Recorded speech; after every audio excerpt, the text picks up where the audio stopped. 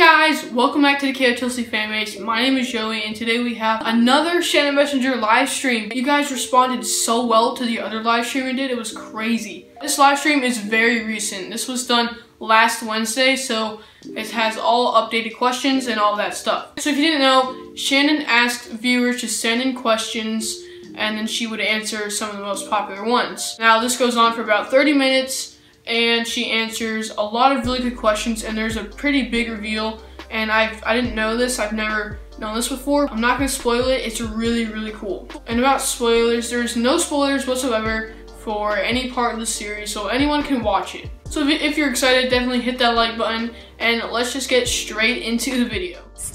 Thank you for being here. I'm Shannon Messenger, as you probably know since you're on my channel. And I'm here with some of the amazing people that work at my publisher.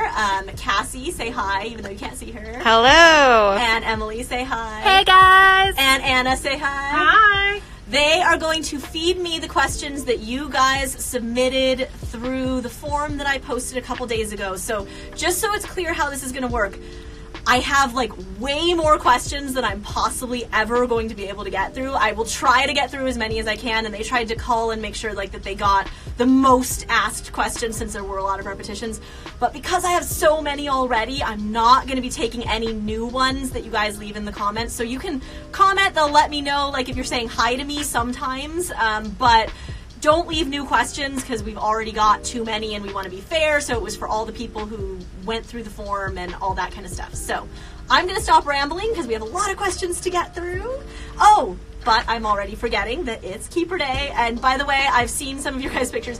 You did way better than I did. Like, I kind of didn't space this out very well, and yeah. So it's Keeper Day, happy Keeper Day, and you guys all have done a much more amazing job than I am. And also, in case you didn't see it, there is a sweepstakes for Keeper Day, which has to do with this. So there's information about it in my stories, and there's also information about it on my feed. Make sure you check that because they're giving away really awesome stuff.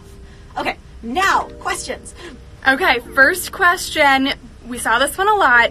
What inspired you to write Keeper of the Lost Cities? Ooh, I love this question. Okay, so it came from a lot of different places, but I've always called the series Lord of the Rings meets X-Men because those were two of my biggest inspirations. Specifically, my love of Legolas, while played by Orlando Bloom in the Lord of the Rings movies, and then my love of the X-Men cartoon when I was growing up. I loved that Legolas was just this kick-butt elf that was just amazing and really cute. And I loved that in the X-Men world, each mutant was different and had a different superpower, and it made them valuable in their own way, and they worked best as a team. And I wanted to kind of do something like that with fantasy creatures, but have their powers come from superpower-like things instead of from magic. So, yes, that is the first question asked. Next question. How did you come up with the idea that elves had blue eyes? That actually came kind of very gradually. I knew that I wanted there to be something about Sophie's appearance that would be different from everyone else. And I wanted to be very careful about what I picked because I knew that it was going to be something that sometimes people would see and like, and that sometimes people would see and say like, oh, she's kind of a freak, you know, some of my less nice characters. And so I wanted to make sure that that wouldn't come across as harmful or hurtful to anybody. And eye color, while it's not fun to have anybody pick on your eye color, it's something that's we're all not quite as sensitive about. So I noticed that in the art I was seeing of elves, they almost all had blue eyes in the art. And so I just decided, all right, so what if I gave all the elves blue eyes and then I gave Sophie brown eyes, and didn't even think about the fact that I technically have blonde hair and brown eyes until much later. So in case this is in the question somewhere, I'll jump ahead and say, no, I did not make Sophie look like me on purpose. It happened kind of on accident. That is great. Okay, do you have a favorite Keeper book? That's hard for me to answer because for me, each book is sort of like part of one long book. So that's kind of like asking me more to pick a favorite chapter. But I will say that of all the books, I'm probably the most proud it's a tie between Never Seen and Legacy, because those were the two hardest books to write for very different reasons. So I'm just sort of very proud of the fact that I got through them, and I'm really happy with the way they turned out despite how hard they were to write. I'll bet. So we're getting some comments that people are having a few issues with the live. I guess it's a little blurry, so you might just want to mention it. Okay. Sadly, there's not a whole lot we can do. Sorry. Except soldier on. Yeah, sorry. I mean, we don't run Instagram, so we're doing the best we can here. I don't know if maybe I don't move around as much. I'll try to sit still, see if that helps. But yeah, sorry about that, guys. There's only so much we can do with technology. Okay, we will soldier on. What is your favorite Iggy color? Ooh, this is hard, because especially since you guys are the ones that pick the Iggy colors, so I don't want to hurt any feelings because I love all the Iggy colors. But I guess my favorite, just because I love the art of it, like the way it looks, is the purple poof Iggy. Like, he's just a little fluff ball. That is super cute. All of the Iggies are amazing. They are so cute. I love having you guys get to choose that. It's super fun that, like, there's something in the books that I have zero control over, and my readers have the final say. Yes. All right, if you could choose any ability, which would you choose and why? Okay, so I would definitely choose teleporter, because I really, really hate airplanes. Absolutely hate airplanes. Really, really wishing that I didn't have to get on one to fly home someday. So I would choose that. I know that in my world, that means I would have to, like, be willing to jump off a cliff. That's how much I hate airplanes. I would rather jump off a cliff than have to get on an airplane. So, and I know there's light leaping, and some people have brought that up, like, Shannon, why don't you just want to light leap? Because I don't have very good concentration, so I know I would not be able to hold myself together through a whole light leap. I would totally fade away. So, teleporting.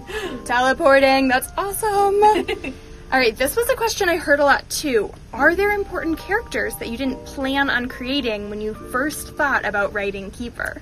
There are lots of important characters. Like, I didn't plan on Sophie needing bodyguards, so all of the bodyguards were things that as the story went along, it was just like, yeah, I'm gonna need bodyguard characters, and I want to make them as cool and fun as possible. So yes, that means Sandor and Ro and all these amazing characters were not originally planned.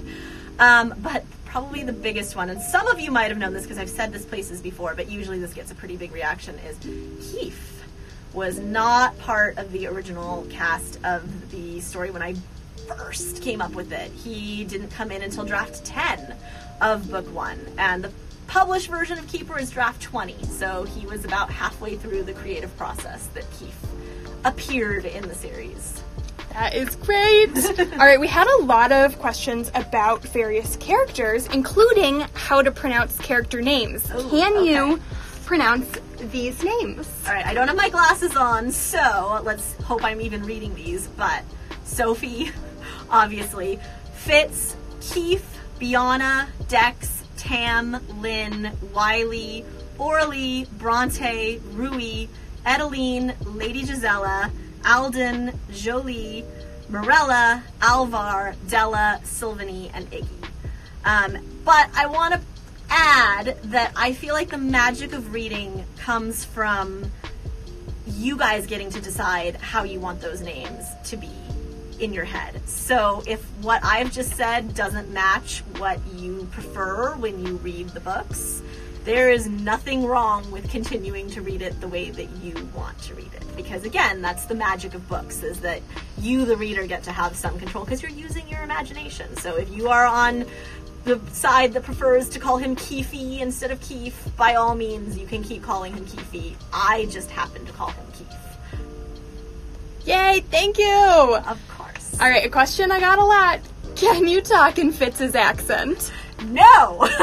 No, I cannot, and you're welcome for not doing it, because if I tried, like Team Fitz would disappear. Like it would just like suddenly Fitz would be so unattractive and unappealing because I would do such a horrible job at it that there would be no more desire for Fitz. So I sort of imagine it being somewhere between British Australian, a little bit like a cross between, but it's also not supposed to sound exactly like anything that we've ever heard before, which is why I will not attempt to do it. I'm also just terrible at accents, like truly terrible. This is why I don't do readings at my events, because again, it would make everybody not like my books. I know my limits, I know what I'm good at and what I'm not, and that is not one of the things that I'm good at. So you're welcome for not answering that question, sorry. Which of the main characters do you think is the most likely to get a tattoo? When they are older, of course. You know, honestly, I can't picture any of the elves being willing to do that, because like needles and pain and like that Part about writing. Ooh, that's tough. There's so many things that I love about it. There's something so fun about getting to create, you know, there's something so satisfying about that. But I think honestly for me, the best part has been getting to have other people read my stories. You know, it's kind of like you guys are now all friends with my own imaginary friends, which was really weird when it first started happening. It was like when the book first came out, people would come up to me and talk to me about Sophie, and I'd be like, how do they know about her? And then I'd be like, right, it's published now, it's out there in the world. But yeah, it's super fun getting to have these things that have just lived in my imagination be things that other people get to know about and think about and talk about. And it's so much fun how all the creative things that you guys come up with, the costumes you make, it's just, it blows me away, and there's just nothing more exciting than that. What is your advice to young writers? So many things, but I think the biggest one is that it's so easy when you're a young writer to be super focused on how do I get published and like how do I become an author. That seems to be the question that I always get, like how did you get a book published? And usually my first question back is, have you finished writing your book yet? And the answer is 99% of the time, no. And that's the thing, is like if you want to be a published author, you need to focus on being a writer first. And so really focus just on that. Like publishing will always be there, but publishing is honestly, while it's the part that makes your dream of being a published author come true, like it's the part that makes it into a book-shaped thing, it's also the business side of it. And the really fun part of it is the writing. So just focus on that and on finishing your book, and then you can worry about how to get it published after that. But don't like cart before horse, like focus on writing. Writing is the important part for most of the time. So speaking of, how do you figure out the plot of your books? Do you know what will happen from the start, or do you write and see what happens? It's both. It's actually both. I have certain things that I know will happen, but then I have learned that the story evolves as you go, and that you learn new things, and it's better. Some of the best scenes and best moments and best plot points have been things that I didn't plan from the beginning, that have been things where I just trust the story and think, okay, so the story is going this way, let's go with it. So I leave myself room. I can't just completely meander with the story, because then we'll never get anywhere. I have to have like a goal that I'm driving toward, but I leave myself room for the fact, and also the fact that, you know, sometimes your first ideas aren't your best ideas. So just because I have an idea doesn't mean I won't come up with something better along the way. So it's leaving myself room to be like, this is even better, let's do this. That's great. Okay, so not a writing question, but an artist question. Okay. As an artist, what is your favorite medium? Ooh, it's kind of changed, because now that I have an iPad and I draw digitally in Procreate, like that's what's super, I sort of consider that a medium in and of itself. And what's cool is you can kind of do all mediums in Procreate. You can use a watercolor brush or an oil color brush or whatever, you know. Before that, my favorite was actually a tie. I loved watercolor and I loved charcoal. I liked charcoal specifically for doing portraits, because they kind of came out looking like those old like black and white film star like glamour shots. And I liked watercolor for doing landscapes and everything, because it's just such soft colors. And it's also, this is going to sound really weird, but watercolor is very, very hard to control. And so it felt very satisfying when I would find a way to control it and to get it to make what I wanted it to make, because watercolor just tends to run everywhere. Spoiler alert, I'm a bit of a control freak, so it even like reflected in my art that I like to control it. I had some really great questions about animals. Okay. This is my favorite of all the questions. Do you think Grady ever dressed up as a dinosaur to try and get Verity to eat something? Actually, I mean, I wouldn't have thought of this. I love that question too. I could see Grady maybe doing that. I could see Verity pushing him to his limits and Grady just being like, sure, let's go with it. All right, a personal animal question. Are your cats embodied as any creature in the books? I mean, sort of any time an animal creature is misbehaving, so like all the bad things that Iggy does, or all the really times that Sylvanie's being kind of annoying, that is definitely based off my cats. And Iggy's sort of squeaky purr was based off, I had a cat whose purr had a squeak to it, so I kind of, it's the cat that actually was sort of immortalized in the Keeper books. His name was Marty, because I lost him last year, sadly, rest in peace. But he was immortalized in the Keeper books, and his squeaky purr was immortalized in that little sound that I have at Iggy make that I describe as sort of being like a squeaky purr. But then the rest is just all my cats when they're being really bad. And they're bad a lot. I love cats, but I also believe that they're like secretly plotting to take over the world, and, you know, someday they probably will. They definitely will. Yeah. So this question flips it. If one animal from the Lost Cities was put into the real world, what creature would you choose and why? I gotta go with the alicorn, just because who doesn't want a sparkly flying unicornish like thing in their lives? Like, I want that to be real, like, now. Where's my alicorn? So, I mean, I love all the creatures, but I mean, it's like, is there even a contest between? It's like a unicorn leveled up because you gave it wings. So, and made it telepathic, so it can communicate. Well, if you are telepathic as well. That is awesome. So we have a few more questions. Do we want to do a couple shout outs? Okay. All right, let's see here. Gwyneth Schultz, thanks so much for tuning in. I bet Shannon also wants an alicorn. All right, let's see. Adeline Carly, cats are amazing. Cats are amazing, right, Shannon? They really are. And amazingly evil. Let's see. Oh, Donahue says hello. Hi. And hi, everyone that we're not getting. I mean, it goes so fast. I can't see anything right now, but these things go so quickly, so. Fluffy Blue Cat also says hi and has a really cool watercolor of a blue cat as their little icon. A lot of cat love. Lots of love, lots of cats, lots of alicorns, lots and lots of love and hearts. Aww. Yes, that's wonderful. All right, you ready for a few more questions? I'm ready. Do you know how the series will end? Yes and no.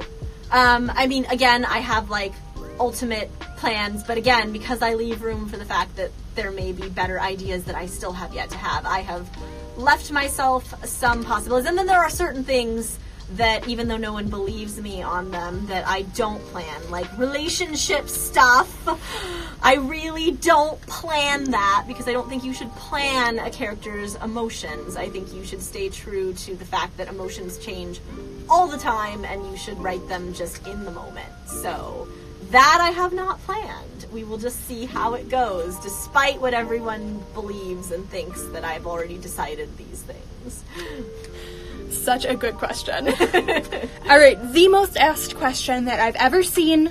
Will we ever hear about the Great Gulan incident? Yes, you will, but you're not going to hear about it in the main Keeper books. And no, that's not just because I'm trying to be evil to you guys. It's because, like, the thing is, since the Great Gulan incident happened in the past, it would be what's called backstory. And backstory, you have to be really careful about how much of it you put in one chunk. So if I were to write it into the main books, it would literally be something like a scene where Sophie's like, all right, somebody tell me what the Great Gulan incident is. Someone then gives Sophie like a 3-sentence summary, and then Sophie's like, oh, cool. which is not very exciting, does not live up to the hype of what you guys have been wanting for all this time, but that's how backstory works in novels. So what I'm going to do is, once I'm done writing the Keeper books, I will be including the Great Gulan incident in a separate book that hasn't been announced yet, that I will have more information on at some point in time. The only reason why we haven't announced it yet is because as soon as we do, then there'll just be all kinds of questions about when it's coming out and what it's going to have, and we're still figuring all of that out because, you know, I'm still writing the series. But the Great Gulan incident will be there someday. Just, you know, patience. Another question we got a lot. There were a ton of questions about book 9. Right. They want to know title and cover and date. What can you tell us about book 9? Nothing. And I'm not trying to be mean. It's just that, you know, these things are like timed. But what I can tell you is that I will be allowed to share that information very, very soon. The people that are staring at me right now are the people who make this decision as far as like when I am allowed to share this information. They are working on the schedule. I don't know the exact dates yet because we're still figuring that out, but stay tuned. It's coming very, very, very soon, I promise. The absolute first minute that I'm allowed to share it with you guys, I absolutely will. You have no idea how hard it is for me to keep secrets. I am a terrible, terrible secret keeper. They're all staring at me right now like she's gonna slip. We know it. She's gonna say something she's not supposed to say. I'm starting to sweat just looking at it. So I'm not gonna say anything else because I've made it this far without getting myself in trouble. But just stay tuned. Keep an eye on my Instagram feed. News coming soon, I promise. And that's all I can say before they tackle me and I get in a lot of trouble. You don't know. These people are scared. You can't see them. We're terrifying. They are. They really, really are. All right, we are running out of time, so I think we're going to cut the questions off and let you do a conclusion. All right. Just, I want to thank you guys. I mean, especially since we had some technical difficulties, like, thank you guys for bearing with us. Thank you guys for submitting so many questions. Like, every single time we do this, there's a tiny part of me that lives in fear that like nobody will show up, nobody will ask any questions, nobody will care. The internet can feel like such a void. And you guys, every time I post something, I have like the thought that like maybe this is the time that the post gets 0 likes, and yet you guys always find a way of leaving comments and clicking like and letting me know you're out there. And I know I don't get to interact with you guys as much as I would like to because there's so many of you, which is amazing. But just thank you guys. I do know that you exist. I love all of you. You are what make this series a success, and you are also what let me keep my job. I get to keep writing books because of you guys. So just keep being awesome. Thank you so, so much. And hopefully you will all be super excited about all the news that I have to come. Just keep checking my feed. So I hope you guys enjoyed. That was a really long interview. If you made it to the end of this video, thank you so much for watching it all. There are no more Shannon Messenger interviews. This was the last one I could find. But when she uploads a new one, I will definitely get that uploaded on here. If you want to know when she's doing these live streams and how you can watch it live, follow Shannon Messenger on Twitter because she posts updates and all that good stuff. So that's going to be it for this video. If you enjoyed, leave a like and subscribe. And hit the notification bell so you never miss another one of our uploads. That's going to be it for me, and I'll see you guys in my next video. Bye!